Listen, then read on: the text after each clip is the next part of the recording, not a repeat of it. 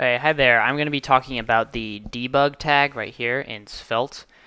So first of all, let me show you what this program does. Basically, here I can come do it. Keep talking. It just keeps on talking, and here we get undefined. So it's just incrementing this index, and the index is going through all of these things that it says.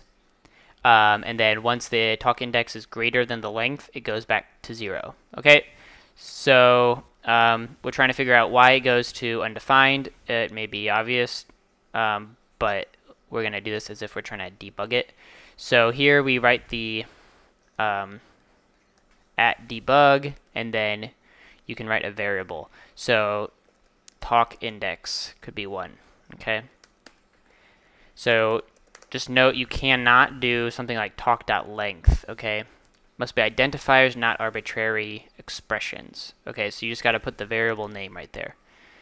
And so talk, I'm going to put that so I can see what the length is.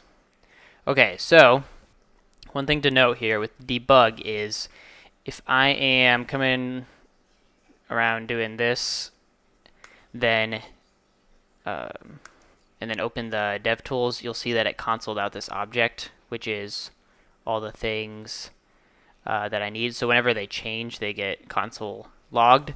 But if I have the DevTools open and I click it one more time, then it's going to give me the debugger like that, okay? So for me, that's sometimes not ideal because I want to be using this and seeing the console.log, but that's how this works. So here we have talk index 6, and we have this array of 7. Okay, so I'm going to keep going, click again, takes me there, but I just want to see this. So now it's undefined. Okay, so we can see talk index is 7, and the array is of 7, and so that isn't getting anything from the array.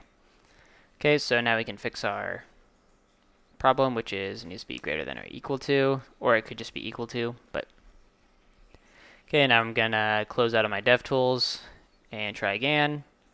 Oh, and now it's working. Okay, so that's how debug works. It'll just print these out to the console whenever they change, and if you have the DevTools open, it will actually stop it for you right there. Okay, that is debug.